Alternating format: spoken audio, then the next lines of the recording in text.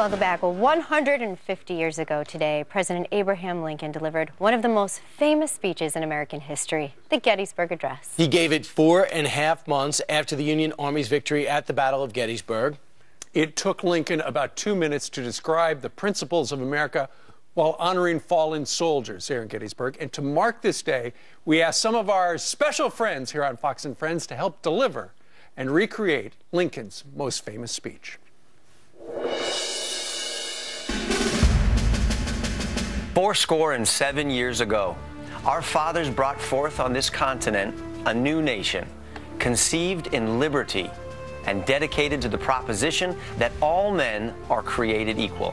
Now we are engaged in a great civil war, testing whether that nation or any nation so conceived and so dedicated can long endure.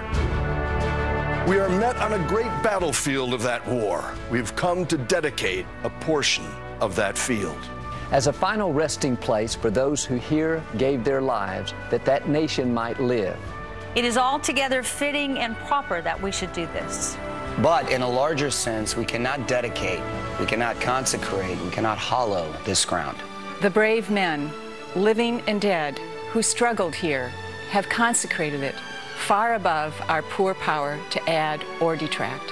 The world will little note, nor long remember what we say here, but it can never forget what they did here. It is for us the living, rather, to be dedicated here to the unfinished work which they who fought here have so far advanced so nobly. It is rather for us to be here dedicated to the great task remaining before us. That from these honored dead we take increased devotion to that cause for which we gave the last full measure of devotion. That we here highly resolve that these dead shall not have died in vain. That this nation, under God, shall have a new birth of freedom. And the government of the people, by the people, for the people, shall not perish from the earth. Wow. Very well said. And they were pieced together through all the interviews, and afterwards everyone read a little piece of the Gettysburg Address. Look who's here. Hello, John Fox. Rich, how are you? Fox and friends. How are y'all doing? Hey, John. What were your thoughts when you started watching listening to the Gettysburg Address again? You know, it's because you're known as very patriotic. Well, I mean, you know, to be able to encapsulate everything that makes our country great in that short burst of words, I don't know anything more brilliant has ever been said behind the podium ever. In less than two tweets, tweets, right? In less than 2 minutes and less than 2 tweets, which would be acceptable on 40 characters out there. Yeah, and you can say the Pledge of Allegiance in 10 seconds. You know, I mean, there's just a few pieces, I think, of patriotic things that have been said over the years, and that is, I don't know how you ever top that. Right, although we did a story last week about how one high school was asked by some of the kids there, hey, could we say the Pledge of Allegiance? No, there's really not enough time. Yeah, you know, I saw that. We don't have time. We don't have the 10 seconds a day. I know. That's... You know. I wasn't a big fan of that story, but you know, I have a 2-year-old and a almost 4-year-old son, and we have the flag right in the front yard, and it goes up and it goes down, and you know, to me that's part of what going to school was all about, was doing the Pledge of Allegiance, and you just did it because of what it meant, because you got to go to school in a free country, and that's why you got to go to school in a free country. Remembering the sacrifice. Yeah, but you know, I guess people can do whatever they want. It's free country. You can say it, not say it. I like to say it. Yeah, we raise our kids the same way. They all said. Isaiah, my youngest, when he heard there wasn't time, he said, "There's time," and he started saying it right away. There's not time to do homework. That's what there's not time. Right, exactly. Long division is getting us all. Right, no.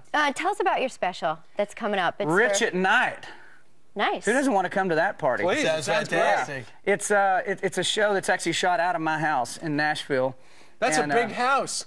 It's a crazy joint, yeah. That's a stadium. People said, man, I can't believe you got a bar in your house. I said, oh, no, cousin, I have a house in my bar.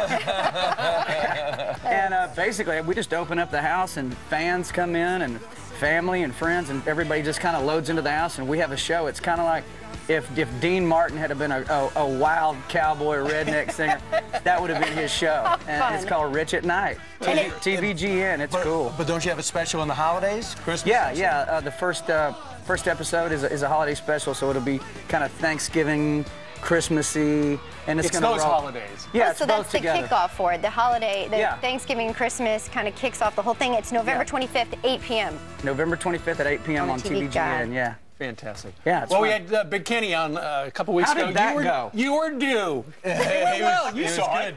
Yeah. He's the happiest guy around. No, I watched it. It was great. Yeah, Big Kenny, the universal minister of love. Very good. Yes. That is true. Well, you're the backup minister of love. I appreciate it. All right? Thank you. Congratulations on the special. Thanks, and sir. on that house, Appreciate we're it. just waiting for our invite, okay? Exactly. Is it a bar with a house or a house with a bar? I think it's a bar with a house. There you go. Either way. John Either Rich, way. thank you. Thanks, guys. Thanks, John.